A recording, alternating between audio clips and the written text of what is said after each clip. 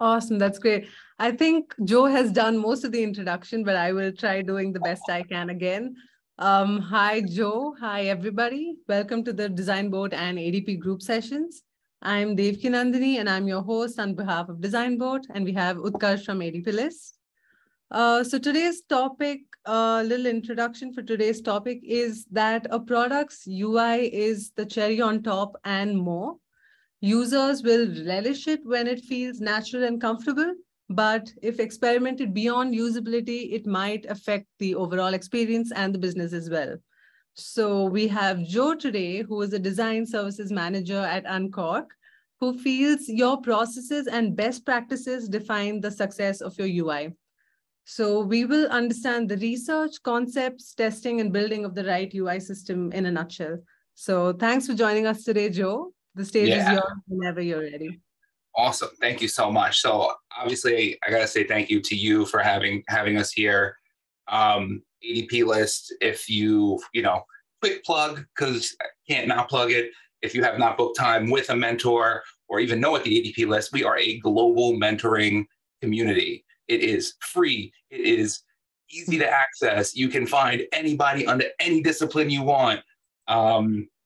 And it's fun. It's just fun to meet. You get to meet people like me who are insanely passionate about design, and we'll talk. I have 40-minute blocks, and everyone is like, oh, shit, we got to go. I have another one. Because I think talking about design and being excited about what you do is just a gift. And I think that's something that if you're here, maybe you're already in design. If you are new to it or just getting into it, welcome. It's going to be a fun ride. A little bit about myself. So I've been doing design forever and a day. I'm going into year 22, which is terrifying because it's when you look back at what you've gotten to see and what you've gotten to experience over 22 years in one industry, it's nearly remarkable how it's changed, right? I started off as a graphic designer. So this is why UI is always something that is super, super important and passionate to me. It's what I started with. For everybody else who's not us, they assume we just make things pretty, which is great. It's fun. But we obviously are so much more than that. So what we always strive to do is bring the best visual representation to the world. And I think from my journey in the start of doing graphic design, doing packaging, doing advertising, and in those early 2000s, when always dating myself when I say this, like when the web became a thing and we started looking at how websites were built and how we can really create around it, right? And we had a space that was new to us. If you look at the evolution of design from like painting and how we used to do advertising that was art, that were hand-drawn ads, to how like the computer came and evolved. And now we're pushing our limits even further with what we're building in. And we have small screens, we have large screens, and we have terrifyingly large screens. I have friends that have like 42-inch wide curved displays. And I'm like, what do you look at on there? It's insane. But that's what we do, right? Like our job is to always evolve and always keep going. So once the web started really kicking off and we had to focus around not only how we design a good experience from a UX standpoint, because UX has always been around, we just have a fancy name for it in the last 10 years, to how UIs are engaging.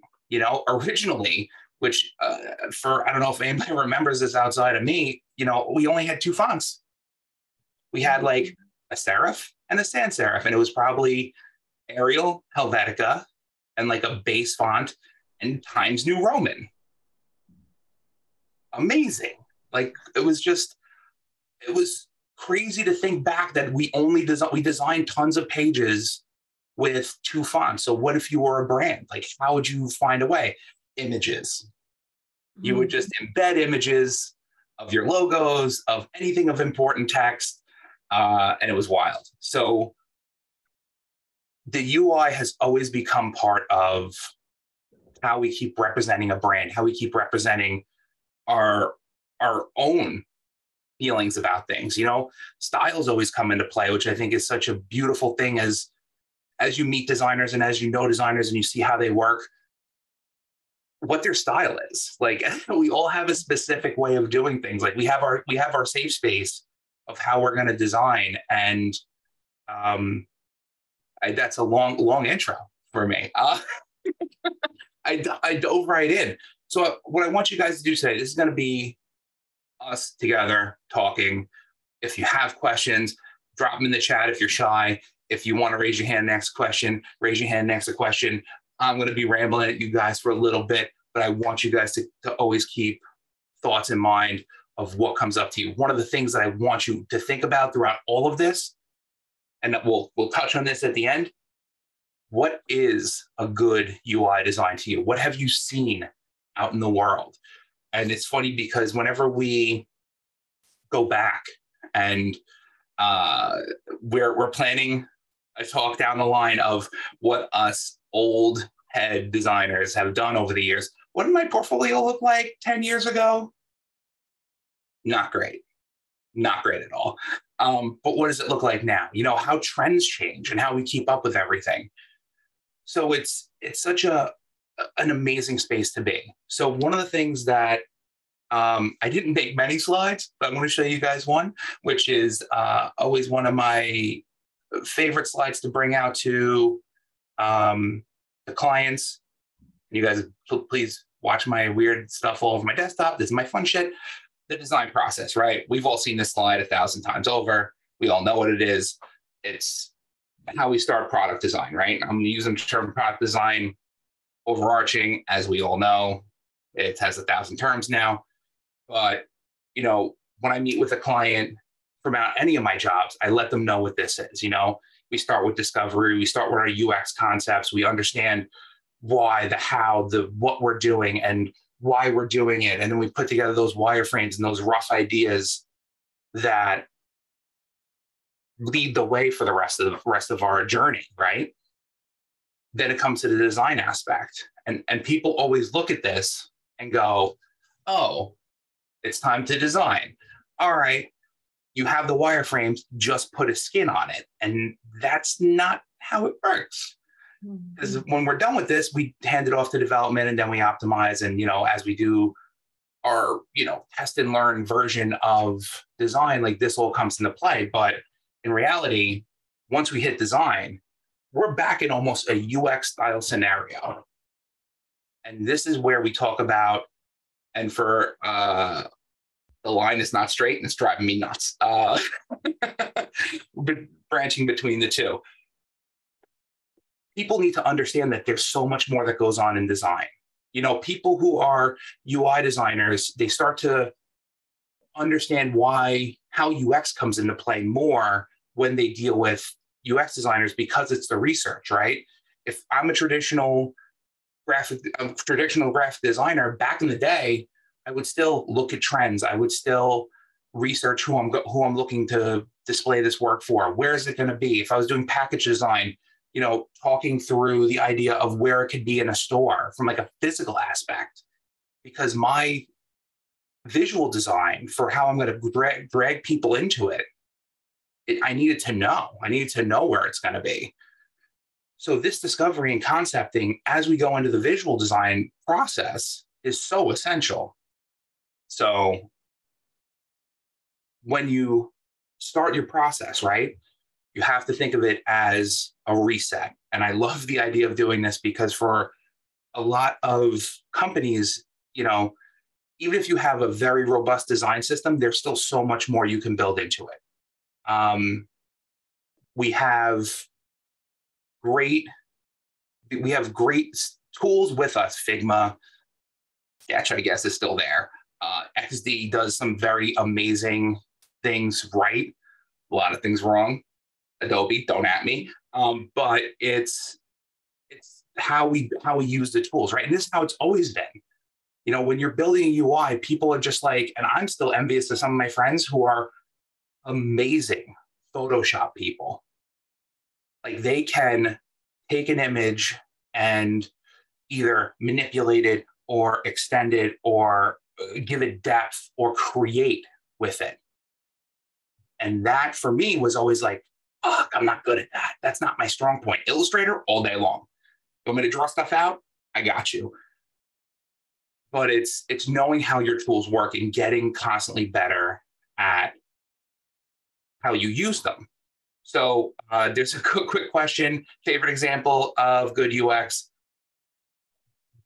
This is the best part about UX in general, because we're going to stick mainly to UI today. But when it comes to UX, and you guys are, I refer to this, I constantly say we're all students of UX, right?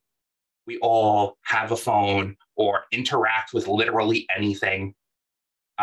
So we all know what's good and bad in our own experience. So a good example of a good UX for me is always something that I don't know how to use. If I get a new app and I can automatically navigate around it, I'm automatically like, oh, that was strangely instinctual. Bad UX, though, I can tell you 1,000 times what's bad UX, because those things stick with me. And it's funny, my girlfriend is a nurse, so she's not in the industry. But from being around me and hearing me talk about these things, she recognizes what bad UX is. And I'm sure she remembers the bad UX and the good UX, because good UX you never even notice. So for me, it's like the updates that companies like Apple make, and obviously all the big tech companies, that's their job. If they're doing shit UX, that's a bigger problem for the rest of us. For me, I love physical UX a lot. Like I have a Nissan, shameless plug for Nissan. I have a Nissan Rogue. I love the fact that it has things like I can set different seats for different users. So if I get in the car, I push one, it sets my seat back, it sets me up for how I'm going to drive. If my girlfriend gets in the car, presses two, it moves the seat up, lifts it up, and gets her ready. So I think those are so seamless things that build into your lifestyle. Like even when it comes to digital products, like as we create digital products, I have to have in my head what's going to impede a user. So again, I'm going to try to stick to UI. So how do you start the process, right? How do you build a foundation of a process? So we have two types of processes. We have our own process. That's the one that starts with us. And that's where we have to start setting solid goals and solid routines for us. And this sounds so funny because it's like, these are the same things that help you lose weight and go to the gym and all this stuff. But the routines mean a lot to us from a design standpoint, because if you start for yourself, one of the things I say to every designer when I meet them on the ADPList or I meet them in person or meet up or whatever is build your own UI kit. And it does two things. One, it helps you learn how the best way to build tools in Figma, because we're going to talk about Figma all the time, because let's be serious, Figma's it. Shameless plug for Figma. They built a way to build a library with variations and everything else inside of it. We need to know how to do that. Every time there's an update, find a way to refine your library. So if you're in a new job or you're meeting a new client or you're doing something else, you can bang through those things quick. Like back in the day when we were doing visual design for like regular print or regular like early stage web, we'd still have a library of icons, a library of color schemes. Those are weird things that I've kept along with me this entire time, because for yourself, you need to have these things handy, you know? So I always say, build your own UI kit, understand how parts work, understand where you can push things. Like, I think that's one of the first things that'll always help you grow is understanding how to use your tools. And then the second part of it, which is just a very selfish thing, is once you have a UI kit, if you have freelance work, you just dupe that bad boy up, change the colors, change rounded buttons, whatever you need to do, and then you can build products super easy. And again, going back, much like how we do in an iterative process throughout, you know, working in general, if you build a new component for a client and it works and you love it, take that, drop it right into your main library. So then you have a library that grows. That's for you, right? Also for you.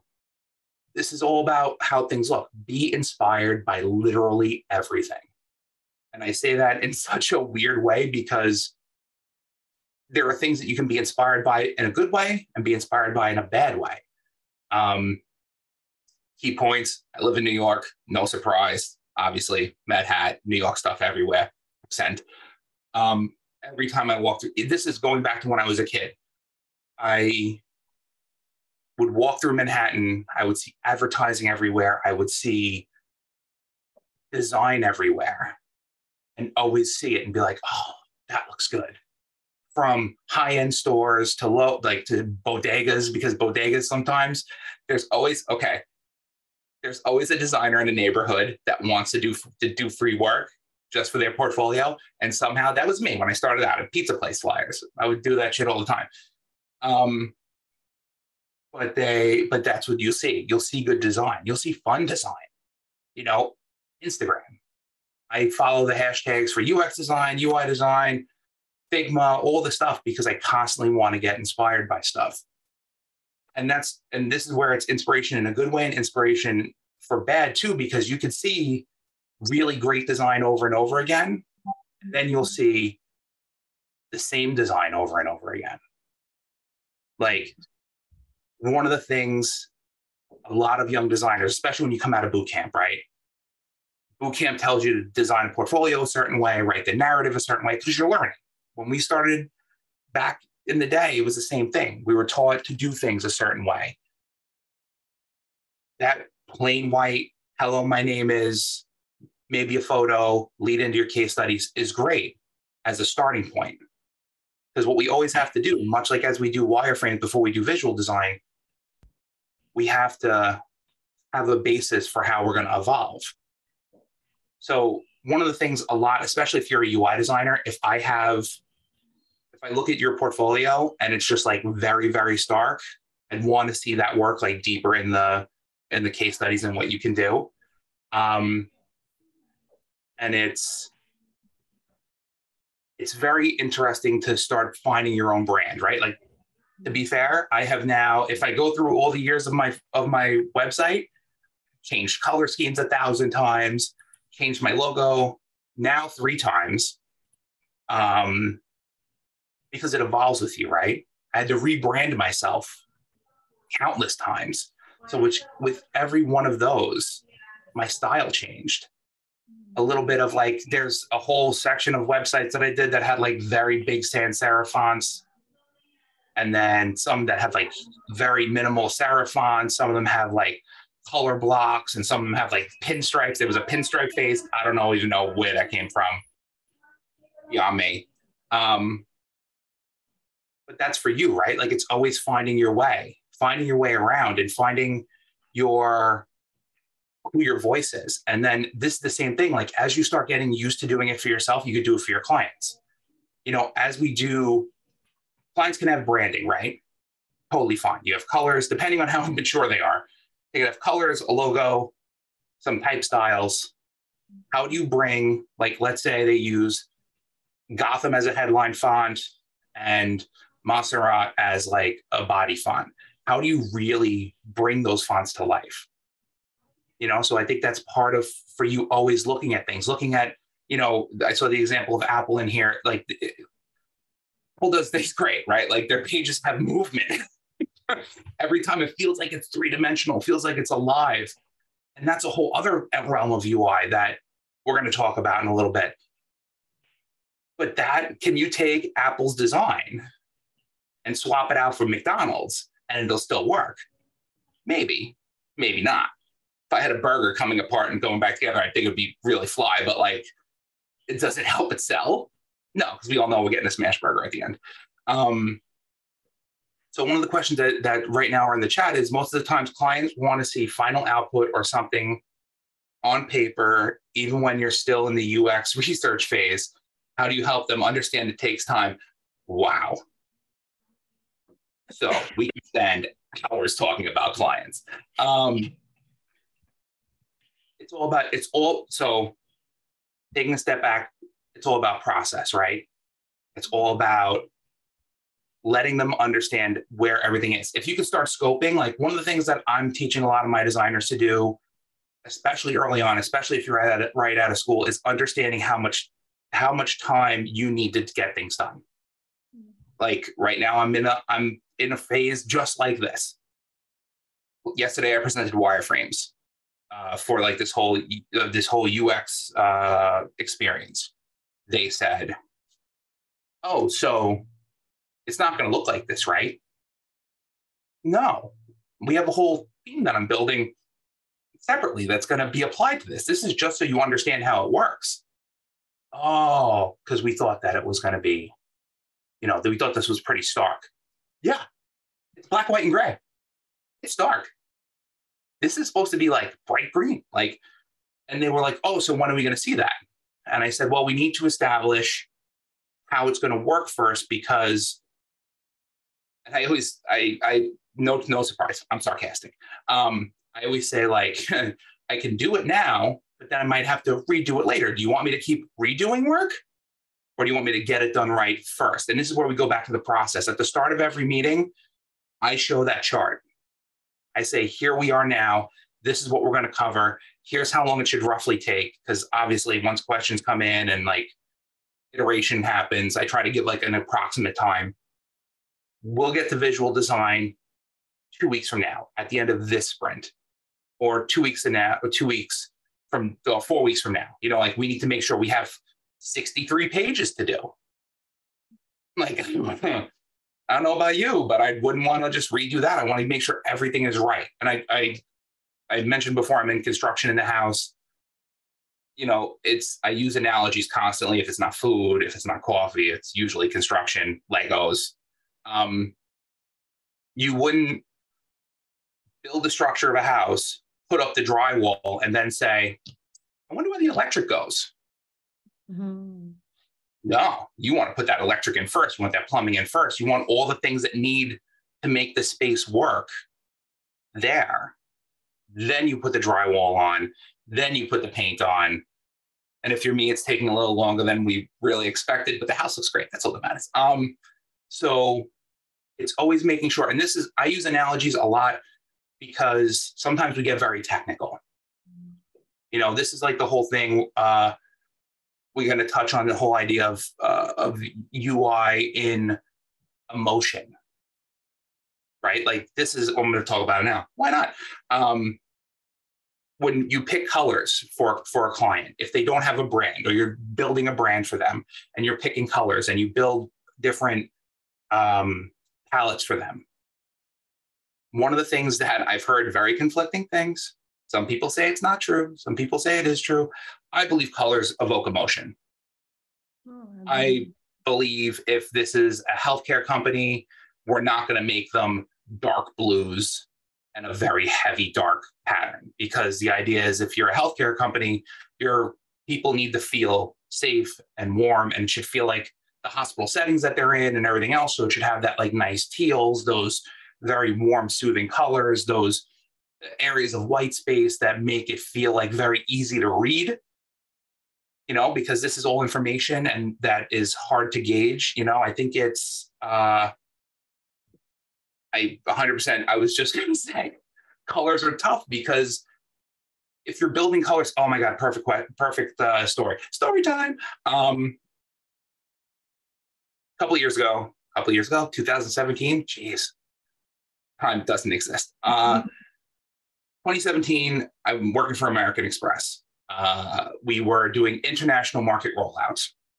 So during the market rollouts, we hit Asian markets, and we had this whole meeting, and we said, "Hey, so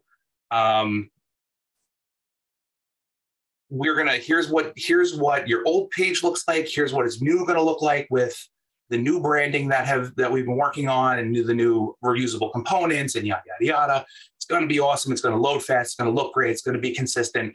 They said, "So here in Asia, CTAs, like call to action buttons, need to be red."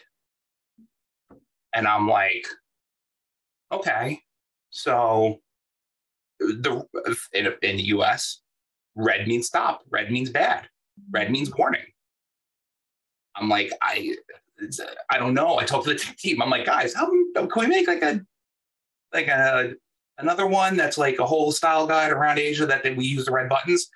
They go, "Well, size it out, yada, yada." Everybody who knows products knows once you talk to dev, it takes a couple of days to get some information back, because they have to scope their work too. And I went back and I said, listen, because brand, for me, it's always brand is the most important thing because consistency means a lot. But as cultures come into play, how do we best serve the people that we're displaying this information to? So we said, we want to run an A/B test. When we launched a new site, we're going to do a 50-50 red buttons, blue buttons, and see how it affects conversion. Because we also got word from up high, as everybody loves word from up high. No, our brand is blue. But red is good there. Blue may not increase conversion as much as you want. It'll cost you money. Oh, well, we should check that. All right. So we ran it, right? And one of the coolest things that I got to see was, because we obviously, throughout the entire time we tested one-to-one, seeing how the trends kind of worked, seeing how like the red button was performing really well at one point, and then the blue button started performing well, and then the red button started performing well. And I was like, we ended up at this place where it was like a 48-52 split, where it was red primarily doing better. So I was like, oh, shit, all right. So it does have an impact because but people can still feel comfortable with both. So we've, brought the findings to the market. They said, we would prefer the red buttons. We ended up doing the red buttons because it doesn't impact. If it impacted conversion in any way, shape, or form, we'd have to look back and be like, listen, the blue button is performing well. The red button was underperforming, or the red button was blowing it out of the water. We should look at it. So I think that's where everything goes. A great question about A/B testing. So this is also where in a UI scenario, A/B testing is such a great tool. So we can A/B testing in general. If you're at a company that has the maturity to run an A/B test, do it. Siri apparently wants me to explain A/B testing too, because it found it on the web. Apparently, I might not be doing a good enough job. This is so I love the term. I love the term. It's big here. Fuck around and find out. It's usually meant as if you want to find out, we'll fuck around, find out. I may be throwing hands, but in design, it gives us the opportunity to be expressive, right? Create. If you see an experience and you're like, not terribly thrilled with the way that looks. I'm not terribly thrilled with the way it's working with the flow of the page. Maybe we can do it better. Work with your teams to figure out a way that you can test it one-to-one. You release it. If you can do live testing on site, that's always good. If you have to do online testing, something like Zoom, get people together, ask them what their opinions are, take the information. That's also great. I'm always a big fan of in-person testing because then you can deep dive down questions. It's not a this did better from a conversion or engagement standpoint. It's more of so what don't you like about it? Tell me more about how this makes you feel. Tell me more about it. This is where as a UI designer, you still have to know UX a little, because think about how the questions you would ask, the question about color. How does this color make you feel? How do the button styles make you feel? How does all this, is this engaging to you? It also works into the disadvantage, because I've done user testing and I've had people say, oh my God, I love this, but I just hate the teal. Okay, yeah, we're really focusing around how you can get down into the funnel and you can buy clothes. Oh yeah, no, I'll do that, but it's just not my color. Totally fine. 15 minutes later, I really like all this about except that teal. It makes me feel very angry every time I look at it. I'm just all right, yeah, we know the teal. You hate the teal. Great, no problem. What about the words? Are the images good? Yeah. If you didn't use the teal everywhere, maybe it would be so, fuck. And it's like, you have to internalize all of that and just kind of like let it happen. But that's what people do, right? Like we all do that. We all get hung up on little details sometimes. And once you start doing UX research a little more, you're going to learn the little details don't fucking matter. Because you know there's a bigger picture in mind. So this is where, as we continue to build and evolve, like our process for ourselves, you know, like the question here about best practice for creating a color palette for web and mobile. You know, these are things that I constantly have inspiration boards, or I have like palettes, or I have like Figma files that I find shit and I love it because I want to pull it out for like a project I'm working on. Key thing, whenever you're creating a color palette, accessibility. If I can have like a magic graphic pop across, it would just be like accessible. Like it's essential. You know, and some people, there's a whole group of people out there like, oh, accessibility ruins color schemes and yada, yada, yada. I'm like, it doesn't. If you know color theory and you know how to use colors correctly, you can still make things accessible while still using an amazingly in-depth color palette. You know, it's how you do it. You just don't make buttons like a light gray with white type on it. None of that's that hard. It's just make sure, like, I get it. Sometimes you get this really, really nice color, this like really nice red or blue or green, and it looks very engaging and you want people to click on that button, and the white type on it may just not be accessible, that you have to make it darker. Just make it darker, right? Or use an outline button. You know, like you find your ways around it, because I think that's part of it. So for me, I try to use the same palette no matter what, for mobile and web. For mobile and web. And the main reason why is continuity. For me, I'm a big branding guy. I don't want any person to go from an Instagram ad to a website to an app and make it not feel seamless. You use things in a way consistently. Like if you're going to use banners in a dark blue, try to keep that feeling consistent. If you're going to use all headers, like the best part about a design system is that you can build standards that you're going to build off of.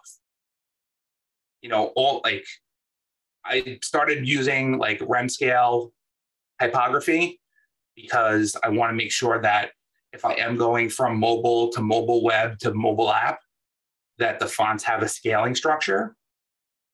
But there's still sometimes I do traditional H tags, where it's just I have 6. And that's where it was. And if I scale down, my H1s become H2s, my H2s become H3s, because I want it to feel a certain way from end to end. And for me, it's always making things feel like they belong together, right? And I think that's such an important part for our entire job.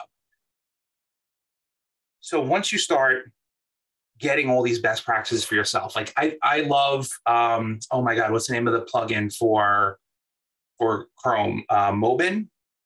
Musely. Like if you ever, it's a Muzli. It's a plugin for Chrome. Once you open up your Chrome window, it gives you like just images, and you could choose what kind of images you want. Like my job is working in a no-code platform now. So we're working in a lot of like dashboard style stuff. So it's not like the super sexy work that I see in Musely, but color schemes, typography, use of illustrations. Illustrations and animations for yourself. Please build a library of them, build places to find them. Like as a UI designer, I think motion is such a big part of our career, right? Like it's the evolution. Our job goes from flat static images to now being able to introduce video, introduce micro animations, introduce all the little things that make it feel engaging. That's why there's no slides here, because I want you guys to be engaged, because you're going to see a cartoon character bounce up and down. Like that's what gets users engaged. If we're doing an onboarding flow, super fucking boring. You got a new credit card. We're going to give you 4 slides to let you know of the things you're going to get and what you're going to have to sign into your account. Bringing a little life to it. You know, I worked on a project for Wells Fargo, and we did these little animations of like just super simple, just little pulsing images, like, you know, save money when you travel. It's like a plane with money behind it. You know, it just creates a little bit of fun stuff. You know, it's just a little bit of extra. And if you haven't guessed, I'm always extra. But that's the thing, right? Like it's visual cues, you know, any type of, so going back, my favorite, when the internet was in the beginnings and we didn't have high-speed internet everywhere, movie trailers. Now we can watch movie trailers literally anywhere. But when it was launched on a site, websites would have it, their entire hero space was the trailer, and it said play trailer. We had to wait forever for it to load, but it was always so worth it. Now, as we build brands and we have the availability of this content, like, use it. Like, one of the things that drove me nuts working for some companies is they would do this beautiful ad campaign. And then I'd be like, okay, can I get that video to build into a hero space? No. What? Well, you know, it's not meant for web. Pretty sure it's on YouTube. Meant for web. Like, sometimes the mentality, this is where our job is like, so what we do is tell the story. You guys, if you end up researching me, you're going to find a fucking whole shit ton of art of storytelling stuff that I love talking about. When we start a page, if you're doing an ad campaign and you have this beautiful piece of video that's ready for the world and you want them to see it, we can use it as a background with like a 70% like black shade over it, moving and bringing to life because you want people to click on it. You know, the ideas of these like view trailer nows from like the 90s and early 2000s, that's still what we do today. You know, when I go to a site and I get to see something moving in the background, I automatically want to click on it. I'm like, what is it going to be? You know, when you see an about a company, you know, people who design pages for companies in general, the about page has become so important because, let's be serious, I'm going to go on a little tangent. If you haven't noticed, we're all tangents. When you look for a job, on top of it being like a company you want to work for, it's their mission. It's about who they want to be. How do you evoke that story? Like using generic pictures of people at a picnic? Great. You know, one of the things that I loved at a company I used to work for was they did like little testimonial videos. It was about the people who work there. Granted, I don't work there anymore. I think they still have my video up there, which that's fucking mad awkward. But it was about me, about what I love about design. You know, when you look for a company and they have content on there, isn't that good to see? And this is from us, from a UI standpoint. When we're building a visual design, we have to say, how do we build? How do we tell a story? What assets do we have? What assets can we create? Because also, I don't want anybody here to ever think that you are stuck using the assets that are readily available to you. If you have an idea, if you want to create fucking anything, you want photography to look a certain way, tell them. Stock photography, tons of stock photography out there. Some of them hit the right ways to kind of hit, you know, the emotion you're trying to get, but nothing is like what's really there. I just heard Nigeria will no longer use photography for clothing brands that are not of the people of Nigeria.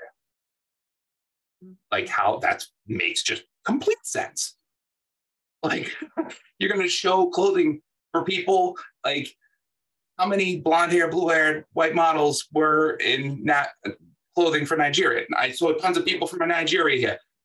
Tell me, right? Like that's not going to speak to you from a UX standpoint, from a UI standpoint. These things don't speak to the people who they are going to.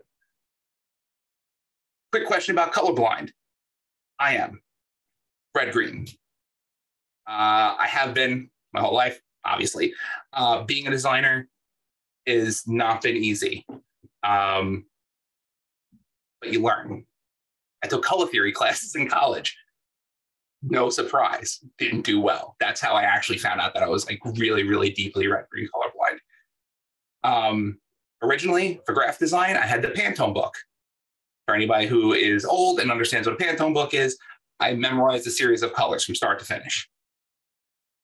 I know what colors were my reds, what colors were my greens, where they learned. It was tough, and I constantly had to ask people for help, but I got there. I would tab them a lot too. My books had Post-it notes were always a big part of my life. Now, as a designer in mobile, I know what the spectrum looks like.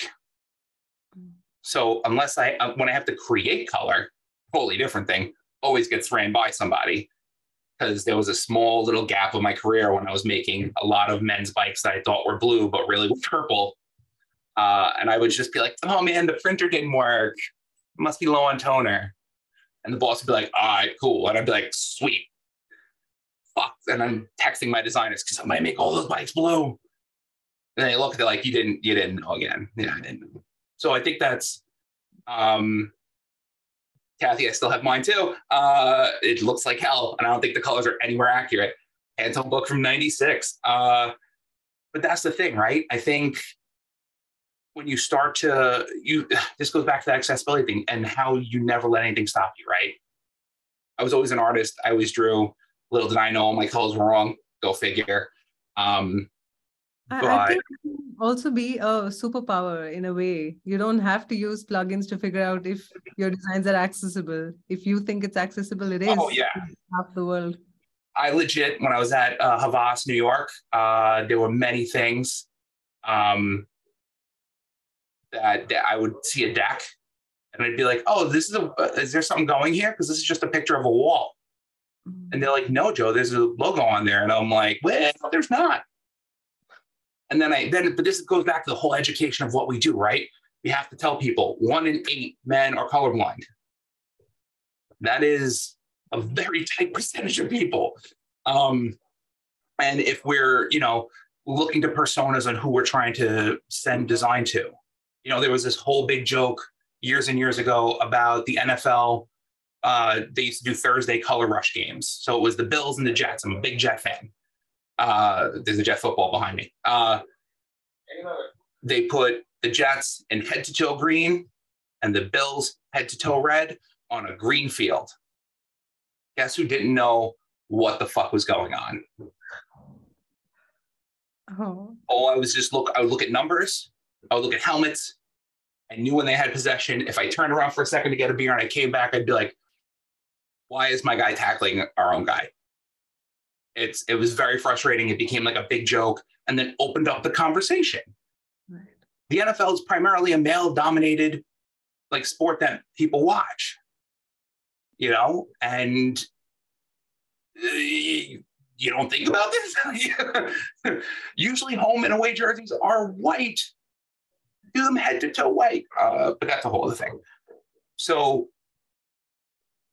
I think that we have a lot of great questions in here, and I'm going to try to keep up with them as much as possible. So I think that's part of the thing, right? And this is where we're here. We're all here today. We are all part of a community. The community has changed dramatically in the last 22 years that I've been alive.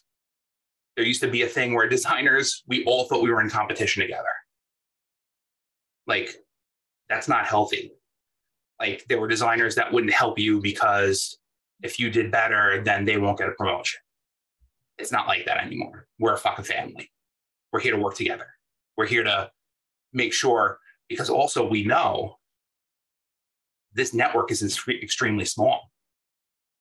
If I find out that you're an asshole, somebody else is going to find out you're an asshole.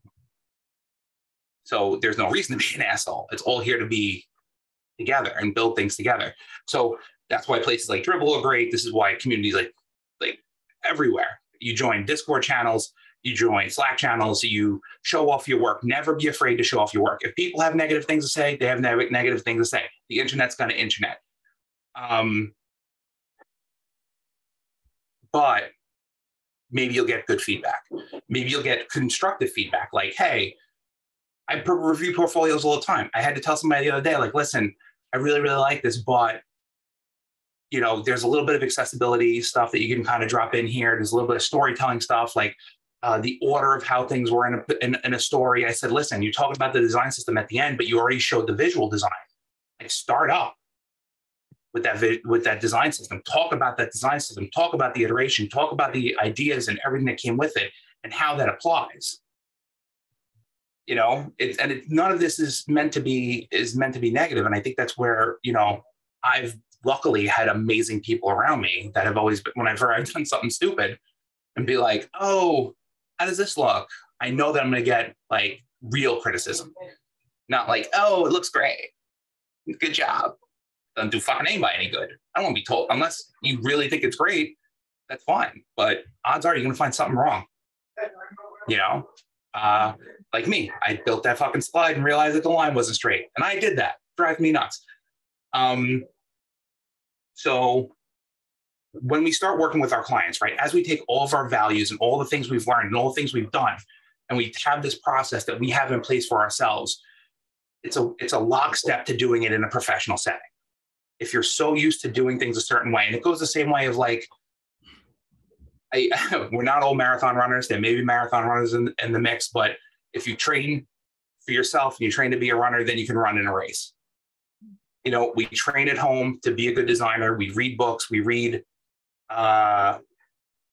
We understand how we do. We understand what we do. We understand our job.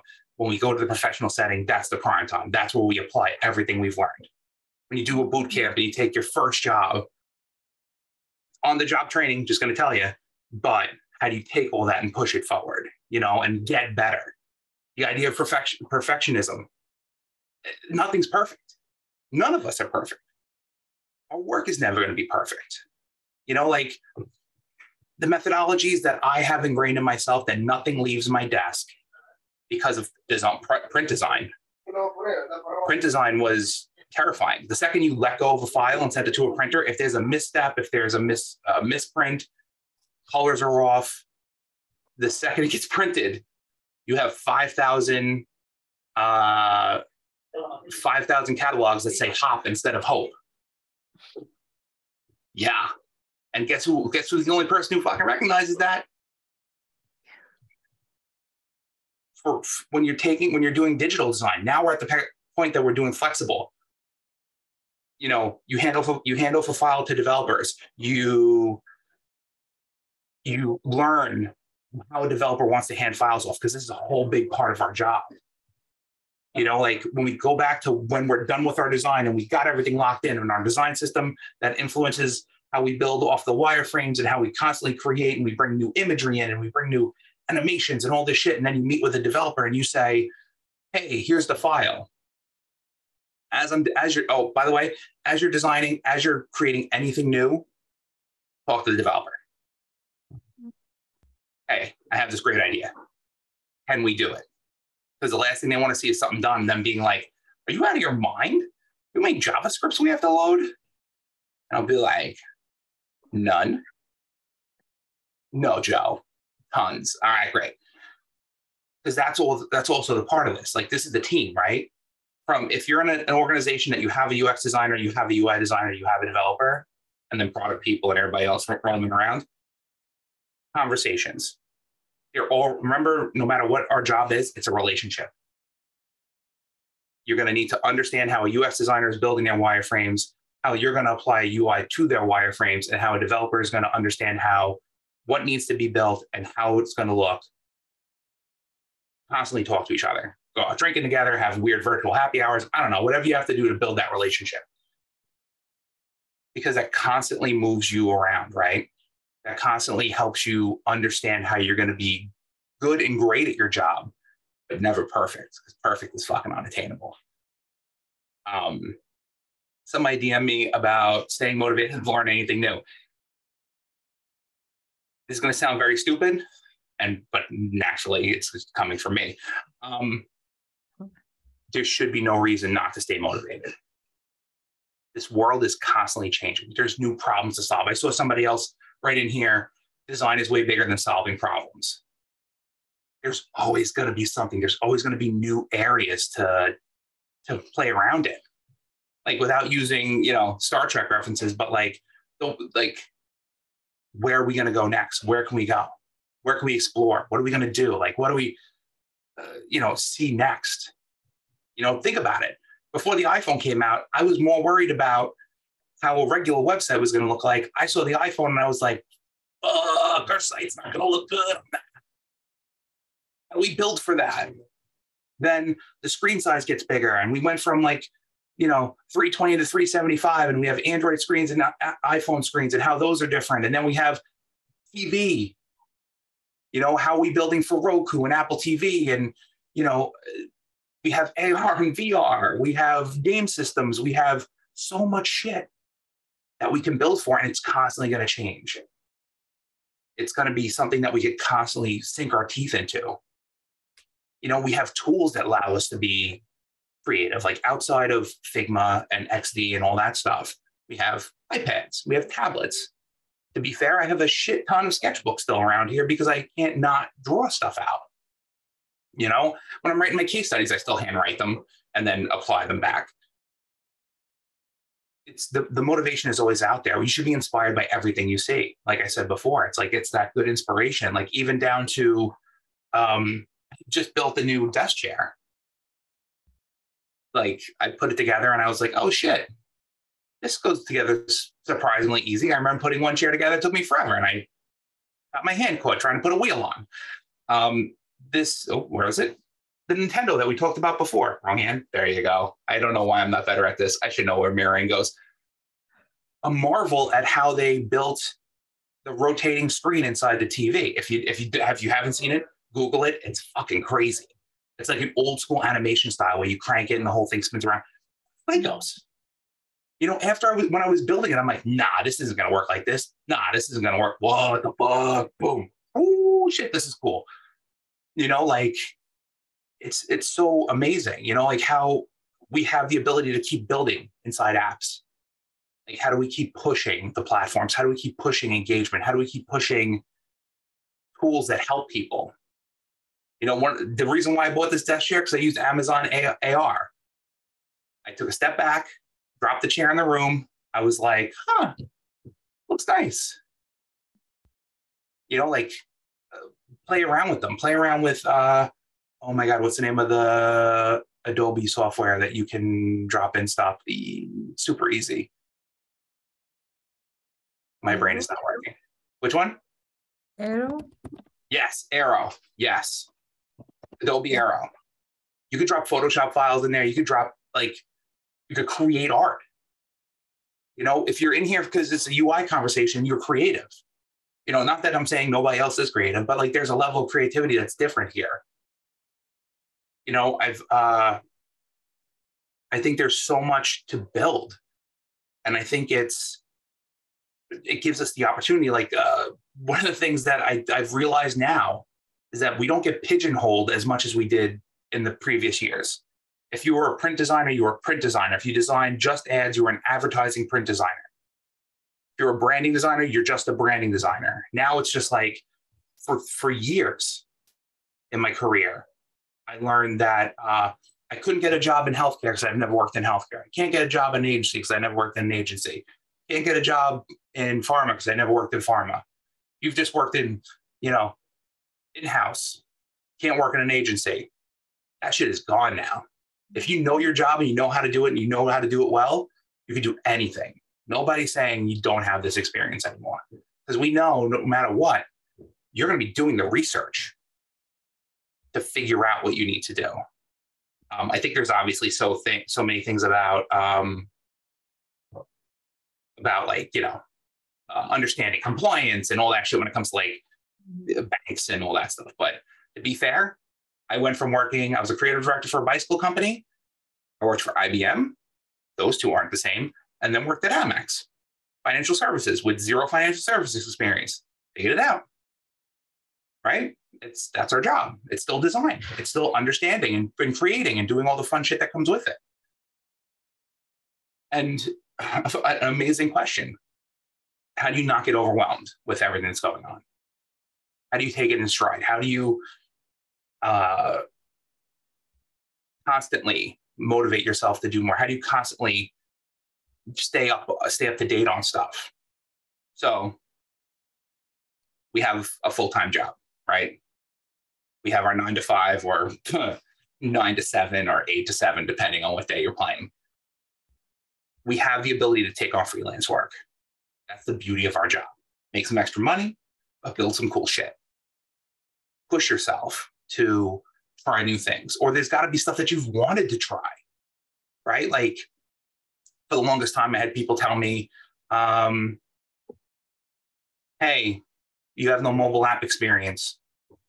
And I'm like, what do you mean? I built 4 of them. And they're like, well, they're not in your portfolio. I'm like, because they haven't launched yet. I can't post them yet because I'm under NDAs. You want to see them? By the way, you could always do this. If you want to see them, we'll be on a call together. Maybe it'll be on my screen.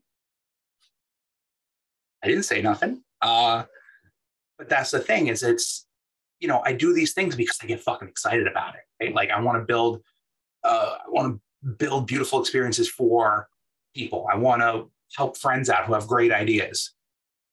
And maybe help friends out that have not so great ideas because everybody's got one. It's like, how do you do that? When you're going through your process and the best part is the process you have built for yourself, the process we talked about in the beginning, the process of understanding what you're doing and constantly staying up with it. It becomes like a part of you. And you pick up a freelance job, you say, all right, so all the stuff I know goes here now. All the stuff I know gets applied here now. Like years ago, I went to this whole, I went to a talk that was design thinking your life. It was very interesting. Not what I expected. It was good. It was fun, but it was understanding how the process we put together of understanding iteration and creation, how that applies to your world. Like when you go shopping, if you're going to go shopping, what do? You create a shopping list because you're trying to figure out what you're going to make for the week. So you have to think about it. You have to sit back and go, all right, so I want to make these meals. I want to do these things. And then when you go to the supermarket, you always end up getting ice cream and chips, even though you didn't have it. So how does that work?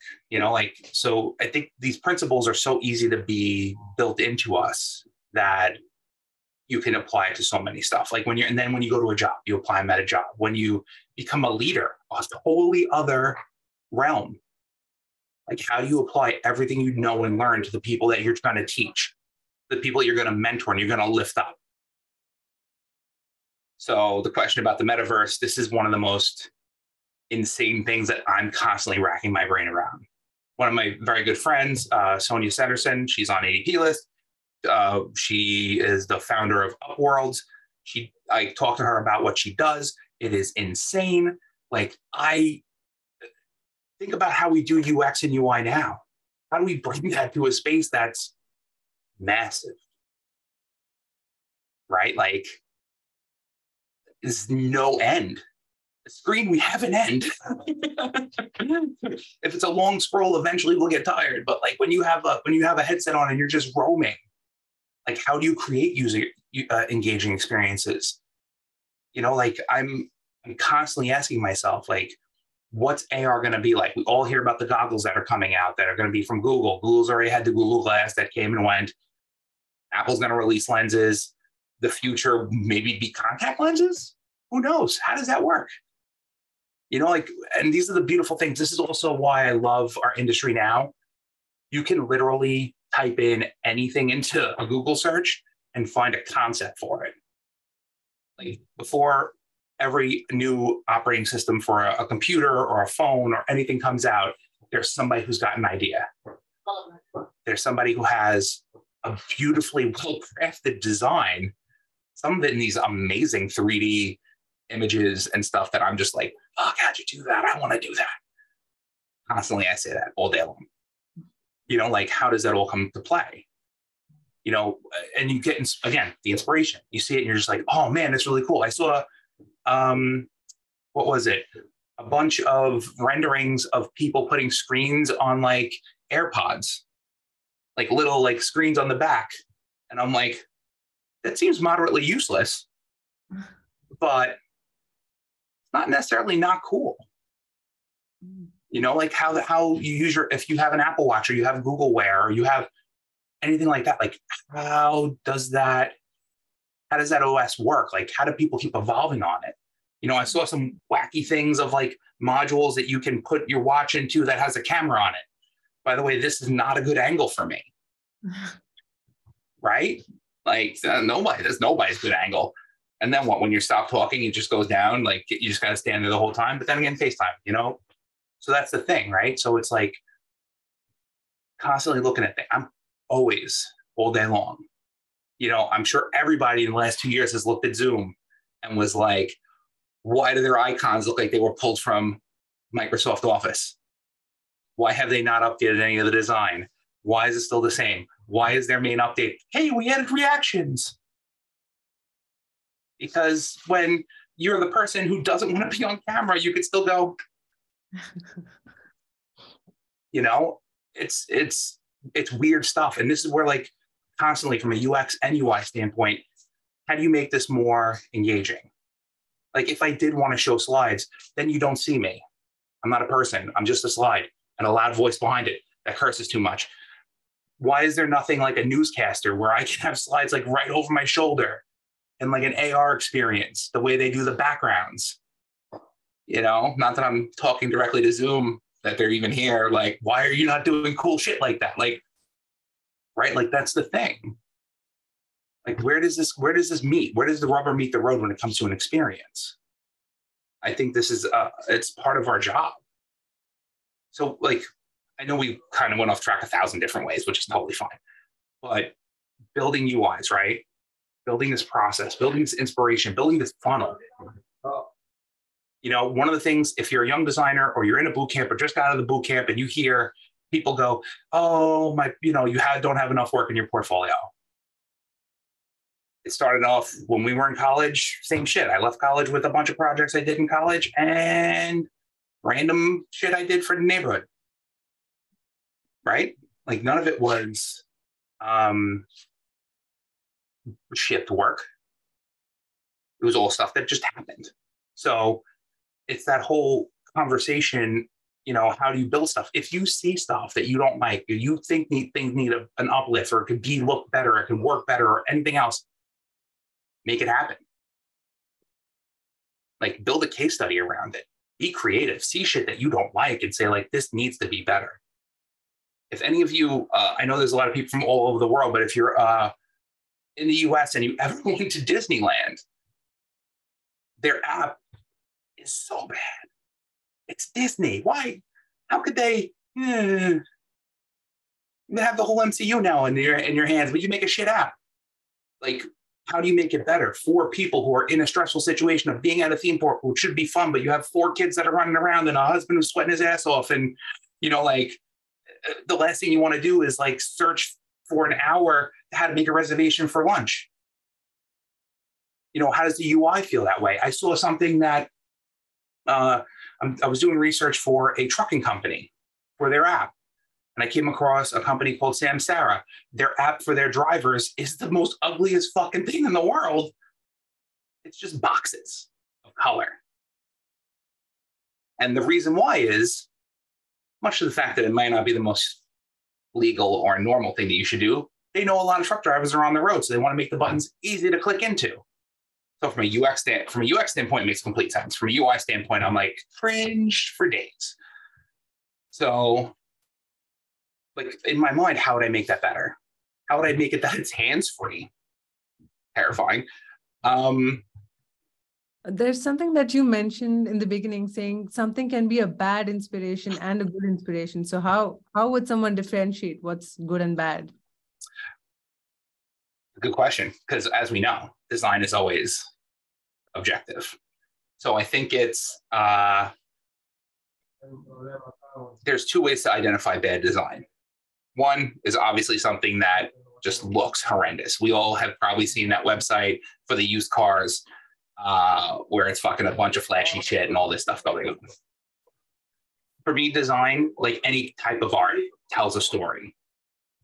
If you interact with something or see something and it feels, it sounds funny to say this, but it feels right. You know, when you look at websites and they feel like it's like you're walking into a space, when you're feeling something that feels very welcoming or feels very like engaging, you know, e-com, the biggest violator of bad UX and UI, because that's a code people still haven't been able to crack. Amazon, their design has not changed for quite a while. We're still not sure from a whole how it works, but please excuse the construction that's going on in the background. Apparently guys are coming to sand the floor today. I think for me, it's always been that thing of how I look at things, how it works, how it relates back. Like going back to the example of like the healthcare, if they do this like dark blue or they do this like this feeling of like heaviness, you know, going back to the idea of color, evoking emotion, you know, that's not the best design. Something that doesn't feel like it works. You know, animations for the sake of animations, like we've all seen, going back to the whole thing of, let me close my door a little bit.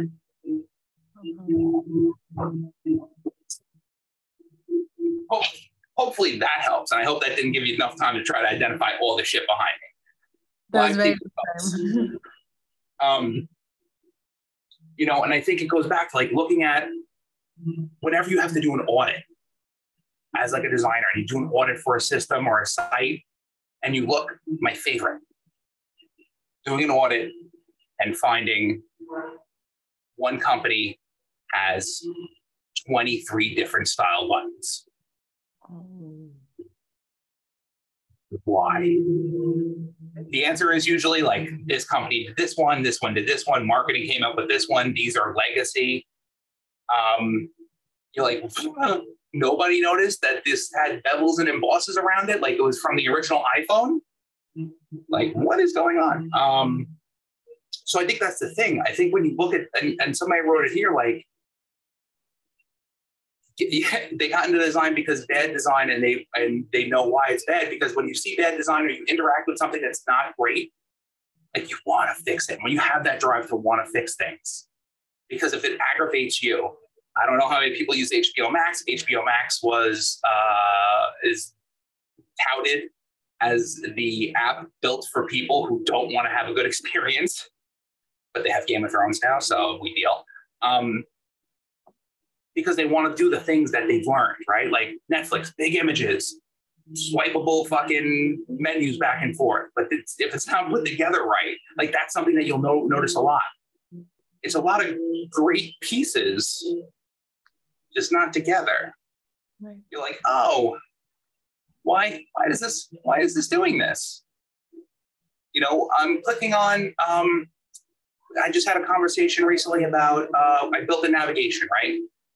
And it was a wireframe, so I didn't have the arrows in to show what was the drop down. But we talked to them about which one's a drop down, and we said this is going to be a drop down. And somebody was like, "Do you think people will know that that's a drop down?" I said, "Well, no. Once we get into like the visual design aspect, I'm going to add some like iconography. I'm like, just for this, we're just trying to show the content hierarchy. So people do realize, right? Like this isn't right. This is like like a project person. Like it wasn't even like a designer or anybody. They just were just like, I don't think people are gonna like that. And I was like, oh shit. Yeah, they're not, because we're not telling them what's going on. So I think that's part of it, you know, like there's a question here about doing a boot camp, right? Like, so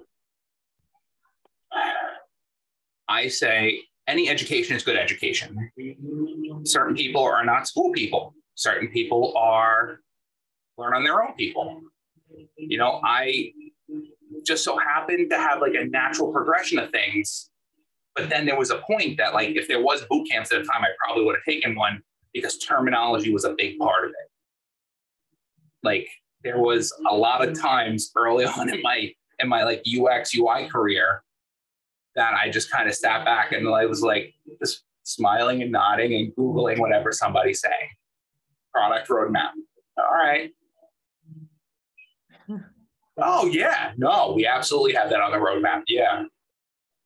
You know, like, and that's the thing where I kind of wish, like, I don't have regrets in life, many outside of like eating too much bread, but it's the idea of understanding, you know, like that's why this is a constant learning, constant trajectory, constant growth, you know, like constantly reading books on UX Collective constantly. You know, the one thing that I missed from being commuting into work every day to now being at home is that part of my routine in the morning was going and reading design articles. Now I'm just more of like, let's make breakfast, let's go for a run, let's hang out outside, you know, margaritas in the morning. And it's the way of, I need to get back into it. I end up just buying books and reading them when I can, you know, watching videos, tons of content. I think, You know, like how you mentioned the structure that you need to have when you start designing. I think at the beginning, you don't really have a structure. You don't have someone to follow to have a structure. So I guess in that sense, a boot camp helps to get you started in the industry. But if you definitely have to build on and keep getting updated and inspired, I guess, to build your own structure. Because I think you'll go back and there's the sprint book, right? About design sprints and how we do them. It didn't take long for the sprint book to go from a 5-day sprint to a 4-day sprint to a 3-day sprint. So we're constantly evolving. You know, the best thing about the boot camps give you, and this is funny because I had a friend of mine who did the Google boot camp thing and they were like, oh my God, discovery is so intense. You guys do so much work. There are so many things to do. And I was like, yeah, but no, like it does, but it doesn't, you know, like, and the way to explain it is like the boot camps give you leave the boot camp with a toolbox. All the shit you need to know is in a toolbox. Right. And then when you go on the job, you pull out what you need. Right. Oh, we're doing a competitive analysis today, and then we're doing an audit. Are we doing a SWOT? Maybe. Are we doing personas? Probably not. Like, so I think they're always good. I think they're great to kind of really help you understand. You know, I think there's, like I said, this is a total learning trajectory, but getting yourself at the right spot. Like I went to a 4-year school to learn graphic design.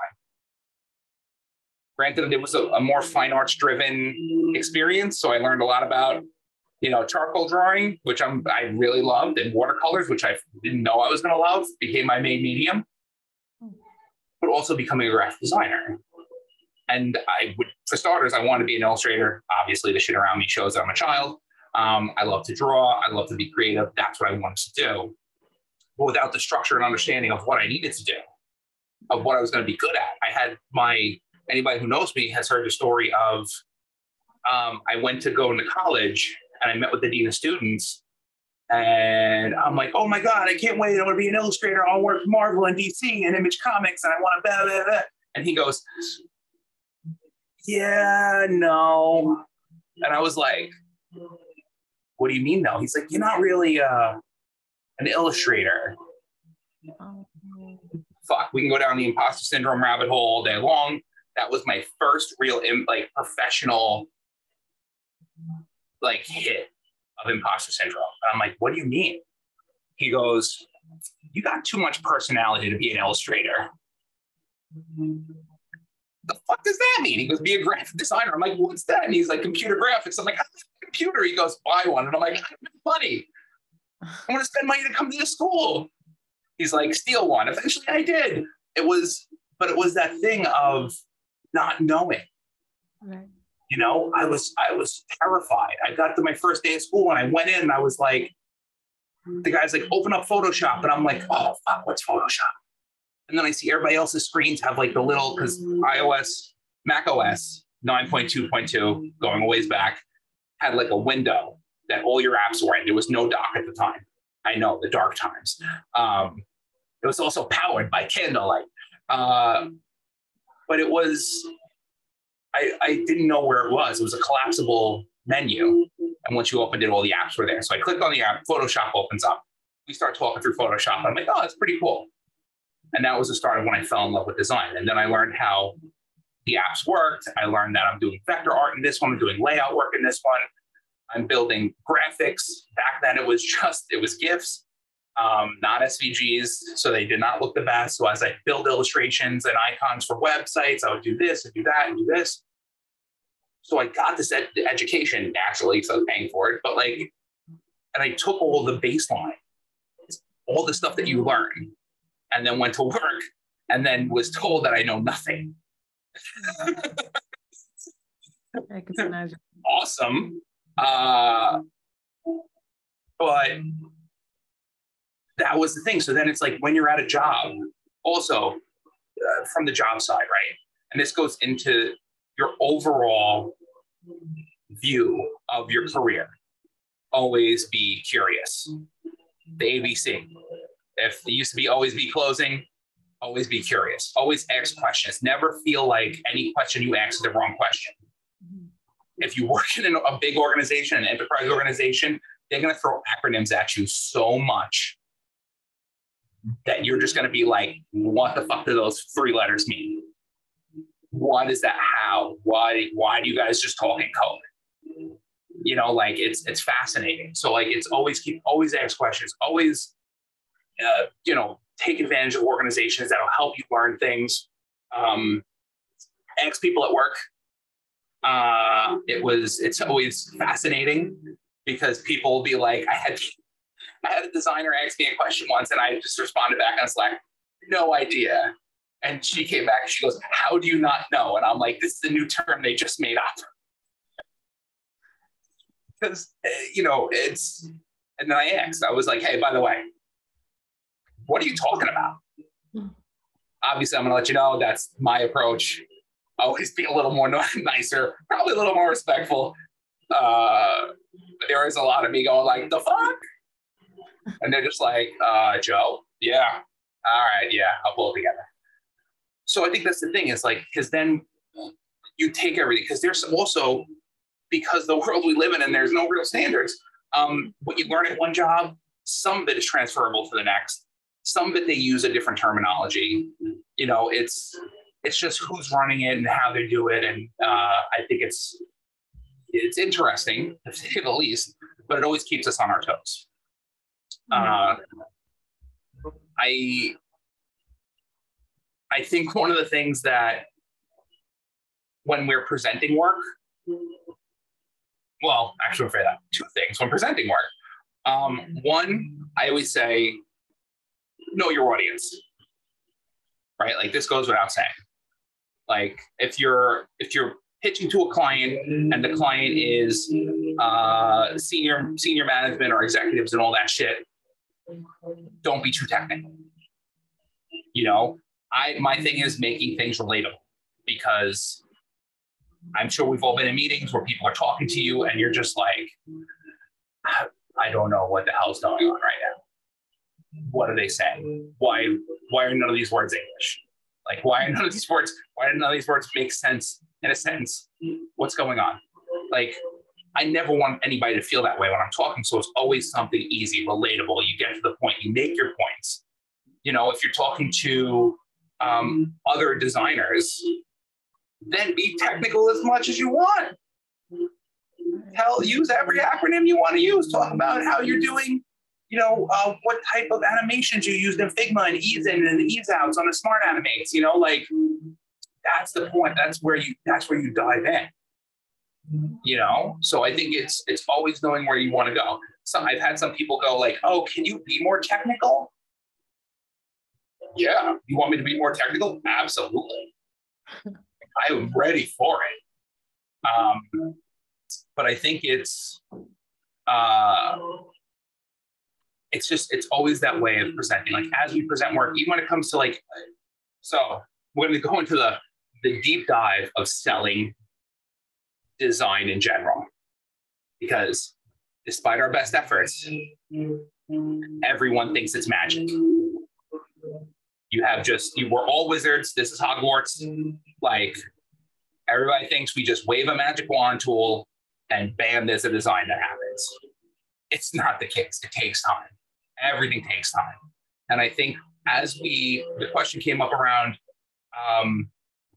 the importance of usability testing in general. This always goes back to the company I'm at now. They have a process, engineering central, not really UX, but what ended up happening is I went and did the research. They're spending, at the end of the project, engineers are spending, I think, an extra 4 to 6 weeks, refactoring code, rebuilding experiences, redoing. I said originally, hey, I'd love to do a 4 to 6 week discovery at the front end and get all the right information. Oh man, that is too much time. We can't do that. That's going to delay the entire project. So then I found out that you've been sitting there the whole time. You've been wasting it. You can make it constructive. So as the design gets started, it's thought through, it's created, it's right. Then as it goes down the line, the engineers are set. They are ready to build. Zero problems, zero issues, zero anything. It's all about open communication and realistic communication. Bringing in testing into a scenario. Like I'm not going to say passive aggressive, but like I'll constantly say, man, this would have been so much different if we did user testing. You know how much time we could have saved? You know what we could have done? Oh. Be magic. But that's the thing, it's the education, right? So I don't know why I get away with the shit I say, it just happens. But it's like that thing, right? Like it's all about telling people. It's all about them saying, build it right. Would you ever want to stand on a platform that somebody didn't think through how it was supported? Let's just do it quick. It's fine. Just put 2 sticks, bar on top, couple plates. That's fine. You don't have to worry about weight ratio or nothing. No. It has to be thought through. Again, going back to Legos, naturally, if there's a Legos idea area where everyday people create Lego sets out of the shit they find, and using the design system, using the tools that are available, right? And they build these amazing things. If you ever look at it, there is such cool stuff there. And the idea is like people vote on them and then they become real. That's why we have like a Nintendo and a Seinfeld and everything else. Like, it's all because people create it. So it's like, it's the same thing. Like we have to validate, we have to create things. Like even when you're in an ecosystem, like one of the things I love to have time to do inside an organization is downtime. It doesn't happen often, but when it does, we are going to be creative as fuck. Because I try not to have design debt. I work design debt into like our regular everyday work. That's a day for another talk. But it's using the time correctly. We see an experience, we have an experience. How can we make it better? Using inspiration. I love the Slack channel I build out for every company I work for is just a design dump. You see something cool, drop it in. You see an article, drop it in. You're inspired by something, drop it in. I want to see it. I want others to see it. I introduced, at Amex, I had designers and engineers and product people all in the same channel, where I just called it fun shit. I'm not a copywriter. But it was people dropping in everywhere, all different ideas. Hey, I'd love to use this module. Hey, can we do parallax animations? Hey, can we do this? Like, inspiration everywhere. Right. So communicating it as well. Just talking to people in your community opens up 10 times more of inspiration on a daily basis. And 100%. Yeah, and I think you've covered an extremely large ground and people are DMing a load of questions. And I think we can open it up to the audience to ask you questions directly, if that's cool. Yeah, absolutely. Who wants to raise your hand and we can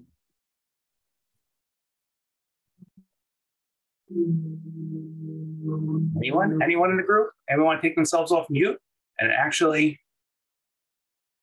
Okay, yes, we have someone.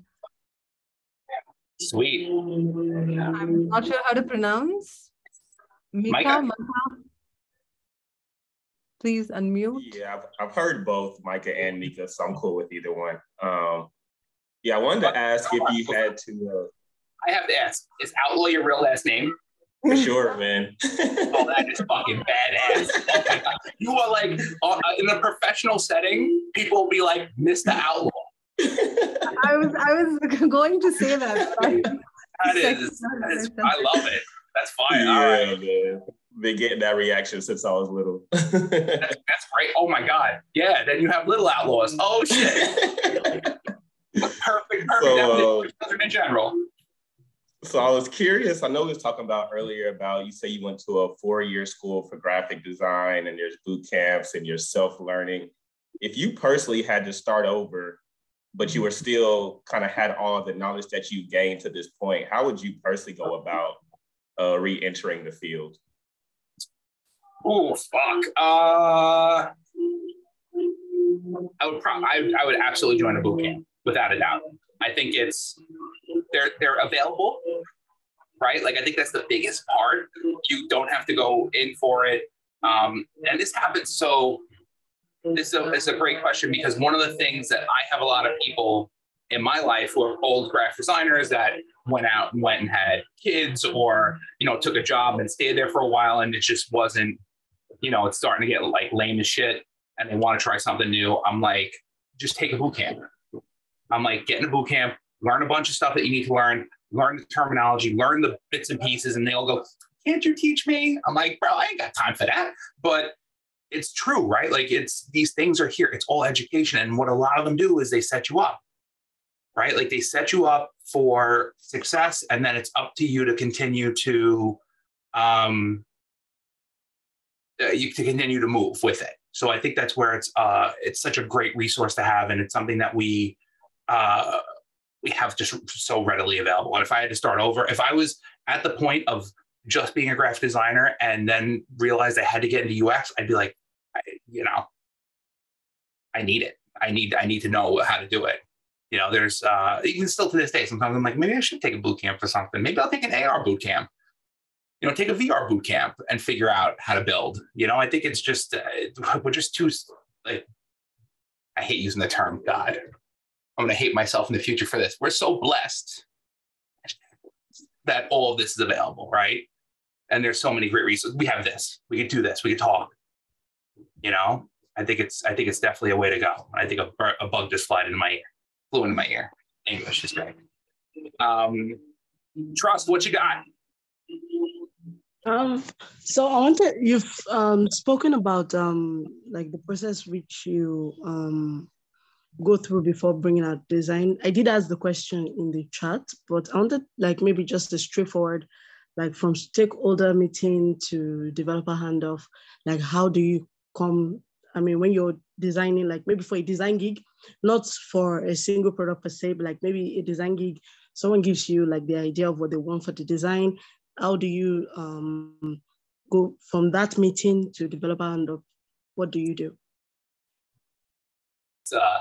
That's a whole set of process. So thank you for following up on that. I did see it, and I was reading it and I'm like, oh, this is a good one. And then we went to like actual real questions. So perfect timing. So working with stakeholders in general, it's rough, right? Like, sometimes they're like super competitive, they're super into it, and they want to talk more and they want to be super engaged. And sometimes they're very hands off. So this also brings up like two different other questions of like handing off to your development team or handing off to their development team. No matter what, it always goes back to communication. From the start, whenever I have a developer on a project, I legit like meet them and say like, and again, this is an old trick from being a print designer. If I had a printer that I was going to work with, I need to know how their press works. Not all presses work the same. This one prints more blue. This one prints richer black. So it's like how you kind of go about it. So I think it's that way of like setting the stage. So as you're working with a stakeholder and you're doing, maybe if you have to do stakeholder interviews, you build that process around how you have to work with them and explaining to them every step along the way. And my thing is always, I love making people part of the process. You know, if you're in on this, if you're an information source, if you're a source of truth for who I need to build for, like you're grab my hand, we're going on a fucking journey. Like, you're going to come with me and you're going to learn about why the UX is this way, why the UI is this way, asking you about what your expectations are, understanding where you want to go. And then when it comes to that developer handoff, like following that journey of being like, hey, so here's what we're going to do when we work with a developer. You know, for me, sometimes stakeholders are just like checking with me every week, let me know what's going on, and that's it. And then some of them are just like slacking me constantly, which is great. Because I'm like, yeah, tell me what you want to hear. Like, tell me what you want to know. Tell me. And I think for a lot of people, especially on like the stakeholder and non-tech side, they think what we do is so cool, which it is. So they kind of want to see, I love the terminology, how the sausage is made, which is a disgusting term, but it's still like, it's relevant. Like, you want to know the background. You want to know what makes things, how things work and why the decisions are being made. So I think with the process, it's always taking them by the hand and leading them along with you. So sticking to what you do, but just bring a friend for a journey. And I think, again, always comes down to communication. I can't have it at home enough. Like, don't ever like show up to them with like visual design without showing them UX. And then they're just like, well, what the fuck is this? And you're just like, no, this is what I came up with. You know, I think it's never bad to over communicate. That's a good lesson in life. When you have a partner, over communicate the shit to them, let them know everything that's going on. You know, tell them how you feel. Like, if you're stressed out, even when it comes to work, if you're feeling overwhelmed, if you're feeling like there's stuff going on or things aren't working the way you want it to, you know, like, communicate it out. Do we have any? I saw somebody else came and went. Where'd you go? I saw the hand was up and then he disappeared. There he is. There he is. Zakir, do you want to ask your question? Yes. Can you hear me? Yes. Hi. My question is, when working in startup companies where there is no team of designers and individually or one or two designers, and the bunch of load is designing a UI, and there is a lot of time taken by UX research, how can we handle it?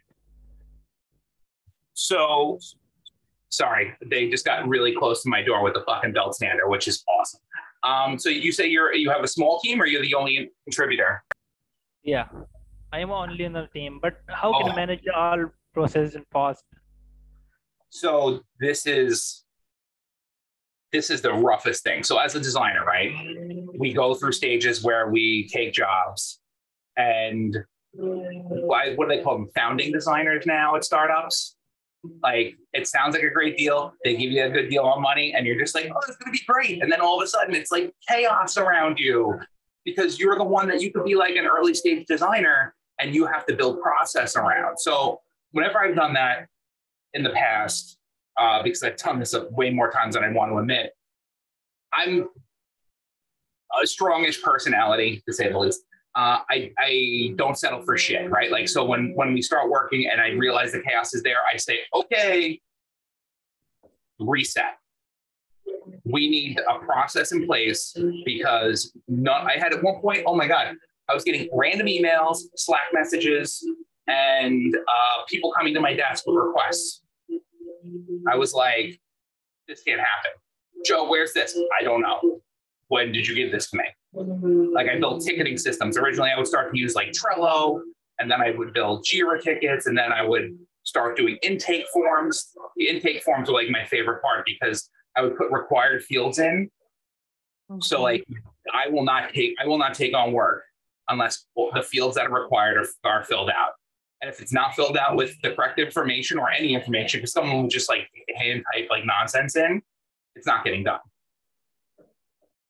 You know, I can't deal with that. I need structure. I need everybody else to have structure, right? So sometimes you'll get kickback. Absolutely. People will be like, oh, we don't need to do this. We don't need this. Yes, we do. Like, if you want stuff to get done, and it's sometimes that little level of humility of being like, listen, I missed this deadline because this was in a Slack message from a week ago.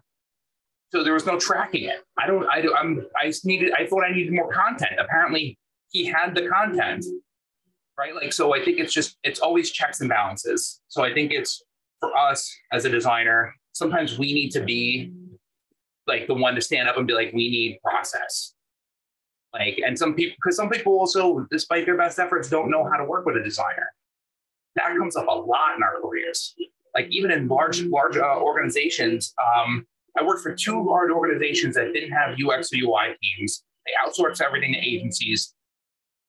So once we showed up, they thought it was the same deal, that they would just check in once a month, right? I'm like, no, you're going to meet with me weekly.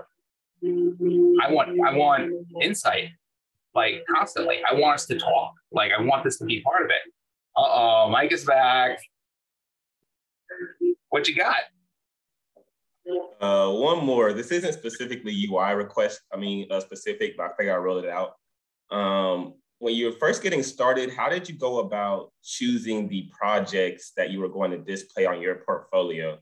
I've heard people mention, of course, you want to get real world projects or real world experience, but how did you go down that? Like, did you have to choose real world projects? Did you get away with, like you said, maybe finding the Roku app and adding some neat features or twists? Would that work? Or does it definitely have to be like freelance or real world businesses? So for me personally, whenever I'm hiring a designer, I want to see your best work. If you have professional work, sweet, have at it. Let me see. If you have an amazing case study around something that works so well, I want to see it. Like, I don't care where it's from. I don't care if it's a real project, a fake project, internship, whatever. Like, if the work is good, that's all that literally matters. I think and when you display your work, we're simple people. As much as I'd love to think that we're way more involved, I click on the first thing that's in the top left when it comes to case studies. I'd love to be like, oh my God, I look at all of them. No, I click on the first one I see because I assume that's the one you're most proud of because it's the first one in the list. So I think that's a way of going about it. Like, I actually had a discussion with a corporate recruiter from a bank that will remain nameless. And they said, do you have any mobile apps that are shipped? And I said, currently they are all in development and they will be shipping soon. And she goes, oh, well, this conversation's over then. And I said, excuse me? And she goes, yeah, no, we don't hire anybody unless they ship mobile work. And I said, oh, we are going to talk about this. So in a very polite way, I said, a UX UI designer's job is not money management, funding, finding VCs, pitching your fucking app out to people. Our job is to research, build, create, and get it ready for development. So anything around that area, that's our job. If it fails, that's not my job. So, and they're like, well, no, that's not how it works. That's not who we hire here. And I said, you're going to have a shit group of people working for you then, because some of the best people are the ones who endure all this nonsense and can deal with all this stuff and have to wait for payments for months at a time because the app lost funding while they were building it and they still have outstanding invoices. Like, it's funny because I was on vacation when I took this call and I was not having it because that's so inappropriate to me as somebody who maybe I don't even have a case study around my mobile app because I don't want to fucking write it because I'm fucking too busy and writing case studies is hard and it's fucking a lot of work. And it's not fair to like all of you, right? Like, work is work. If you did all the process leading up to ship, that's all that matters. Oh, they have no shipped work. We can't hire them. Our job is not to get things to the final engineered finish line. It's unbelievable. It's crazy. So I would say be creative as much as you can. I think it's just amazing that we have this opportunity to do it and fucking have it. I think I'm gonna brutalize this name. I'm sorry. Monterrey? Hi, Joe. Hi. Thank you so much, and thank you, everyone. It was a really nice session, although I struggled trying to understand some terms because I am not a designer.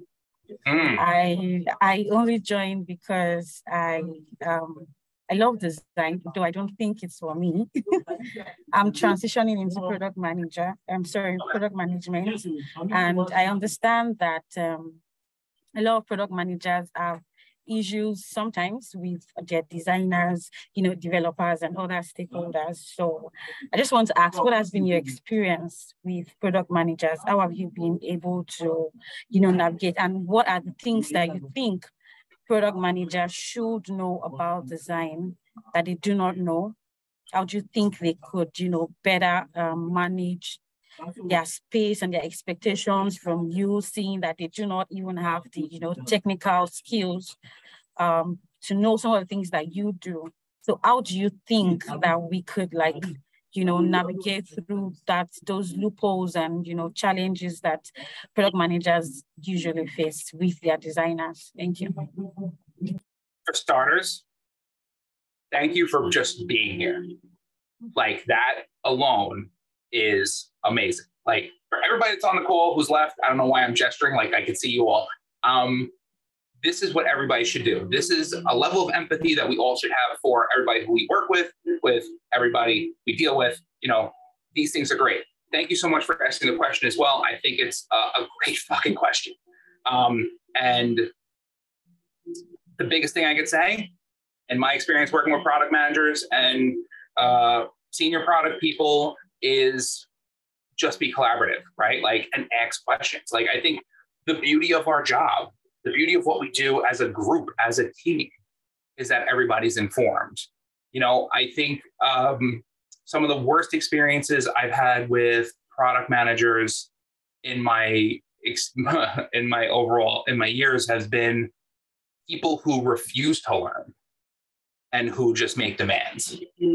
I think that's probably just a general don't be an asshole scenario, but sometimes it happens because some people, what did I say the other day? I love a good project manager a product manager who comes to me with an idea. The line is where you show up with a Figma file and say, hey, I did this. You're just like, no. But I think it's that way of being collaborative, right? I think when we look at our team and we look at what we're doing, you ask the right questions. Like I said, show up with inspiration of your own. Like there should be no designer that you meet that you show them something you saw and you're like, oh my God, this looks so cool. What do you think? And they're going to be like, they think they're a designer now? No, like you just saw something that was cool. Like the engineers are the ones that may be like, yo, we're not building now. We can't build. But I think that's the way. I think it's a two-way street with any relationship, right? Like if you have the ecosystem of your team and you're all working together and it's all one level of communication and we're all dealing with the same problems, we have to understand what each other do, because I know tons of people who don't know what product managers do or product people. They're like, so what is their job? And I'm like, go ask them. I'm like, but start it with, I don't want to be rude, but I want to learn more about what product does. And can you just explain to me some of the stuff you're working on? It's the nice PC way of doing it. Be like, what do you do all day? But I think that's the thing, right? And I think it's, like I said, I use the term partnership a lot. I use the term team a lot. I use the term we a lot. That's what we do. When we're in a department together, when we're building a product together, we are all part of the same thing. I am amazingly good friends with somebody, my director of product, when I was the director of UX Dynamics. We are like two peas in a pod because of bound over trauma. But it's like, of working on this product, but it's also, we respected what each other did. You know, we had open conversations, you know, like I listened to when she vented about design, and I vented back to her. And I think that's where it was. It's all mutual respect. We could do a whole hour-long talk about respect in the workplace. You know, it's such a simple thing. And this is where it's like, I always joke around, like, I've been doing design for 22 years. I've loved my job. There's nothing I'd rather do, but I hate fucking people, because people ruin everything. And that's what they do. Like, if this job, our career, everything we do, this is a pleasure. This shouldn't be stressful. This shouldn't be a place that we dread going to every day. You know, you should be with people who are empathetic and caring and driven and excited about their work. You know, that's the difference between success and failure. It's not whether you shipped, it's how well you enjoy what you do. Like, you hear this all the time. Right now, Serena Williams is in the US Open. Last night they called her the underdog, which is unbelievable to me. Serena Williams never gonna be an underdog, but she's still playing because she loves it. She said last night after she won her match, "I'm just having fun." Right? Like, that's the fucking dream. Just have fun. You know, when you do this job, like, the level of empathy you have for your coworkers is the same level of empathy you have for yourself. You know, like, I constantly say, fuck imposter syndrome. You know, don't let it bother you. Don't let any of this get to you. Go to work every day and enjoy it. Like, yeah, schedules get crazy, sprints go nuts, you know, sizing projects can be wild, but when it all comes down to it, you know, like, how great is our job? You know, when you're doing product, like, how great is building product? How great is strategizing product and building a roadmap and building where we're going to go in 3 months, right? Like, the best thing about this job is that we're never looking at our feet. We're always looking at the horizon. You know, I think it's fucking amazing. Like, this is a gift. Like, and again, 22 years and I'm still like this. This never gets old. I've just talked about this for what, 2 hours? Nonstop, unfortunately. You people have been listening to this nonsense for that long. But that's the thing, right? Like, that's why this is so special. That's why, if you're just getting started, enjoy this ride. Like, the question of going back to square one and what would I be like if I had to start over? I would have no idea what's ahead of me. I wouldn't understand the people I get to meet, the friends I get to make, the work I've gotten to do, the work I'm embarrassed by because design styles have changed so much. You know, and what I'm going to do next. Like, my girlfriend loves to talk about retirement. No, I'll be doing this until, like, I'm in my 80s, and I'll still be like, what's TikTok? When in my day, we had a pandemic where everybody washed boxes. Like, this is just fun. It's just fun. Like, and then you have to enjoy it. You have to enjoy the people you work with. My whole thing is, if there's somebody in the organization that's a pain in the ass and they don't follow the same goals that you do, the only thing you do is kill them with kindness. Because if you're nice and you're enjoying yourself and you're not going to let them kill your vibe, then they just look like the worst person in the world. How could anybody be mad at me, right? Like, this is me all day, right? I had a conflict with a coworker at one point, and people were just like, why are you mean to Joe? Like, what did he do to you? Did he disagree with you on something?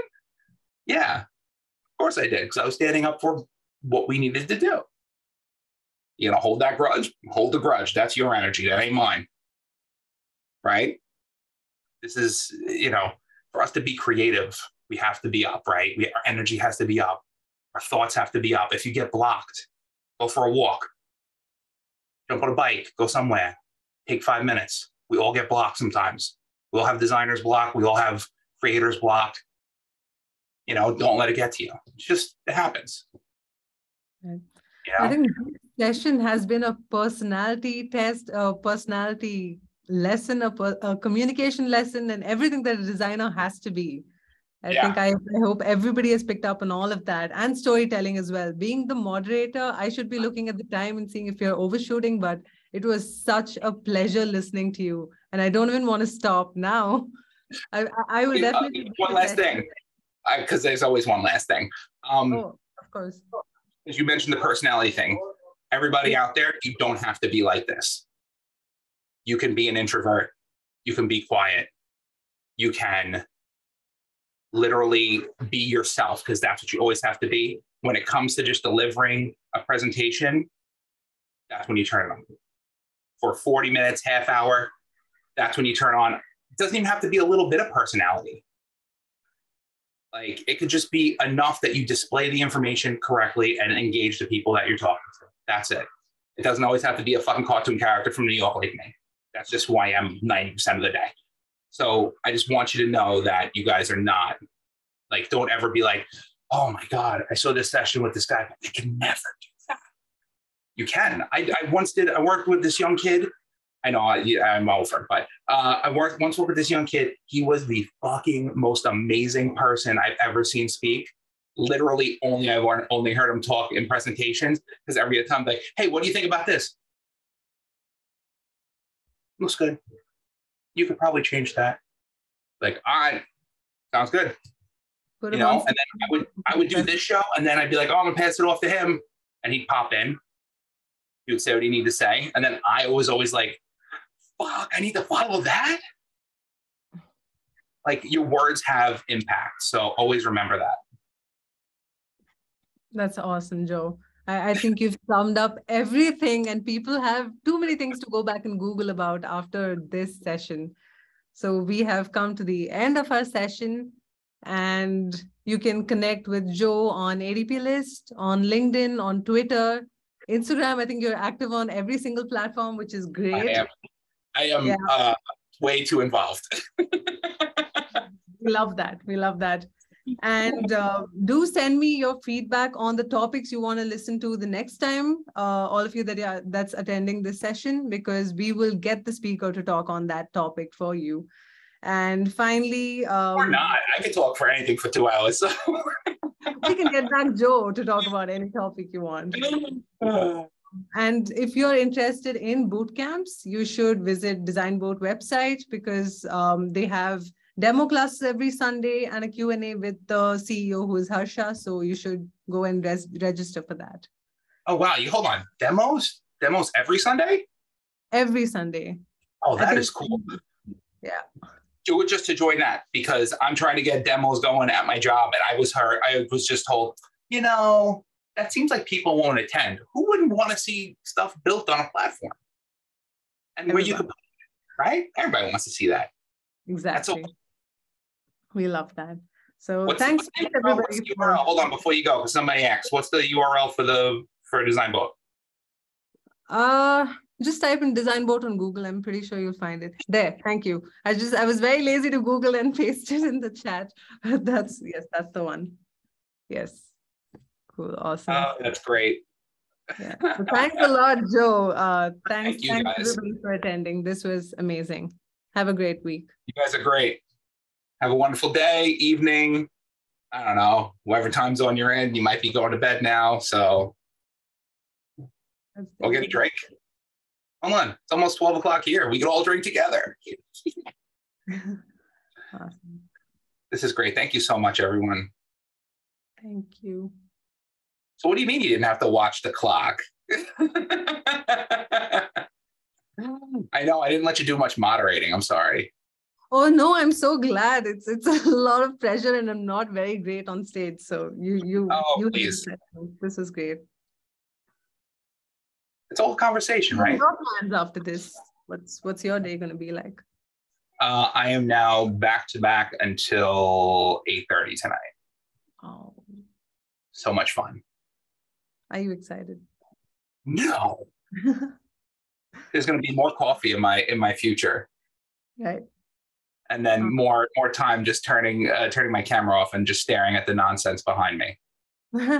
Oh. I should have taken a screenshot of that just to go. Oh, I'll send you a picture. I have a picture. Awesome. That will help. Oh my God. Thank you so much, everyone. Yes, stop.